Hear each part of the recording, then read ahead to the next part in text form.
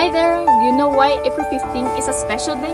It's because we celebrate the World Art Day. In this special day, we honor all the artists in our community and around the world for all their amazing and inspiring artworks they create. Art is a way that represents who we are, and art also is living, is human, life, uniqueness, passion, inspiring, storytelling, music, creative, creatividad, creativity,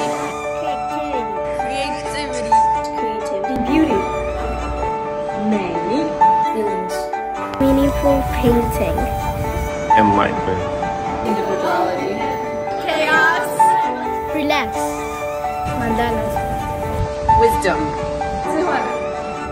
freedom,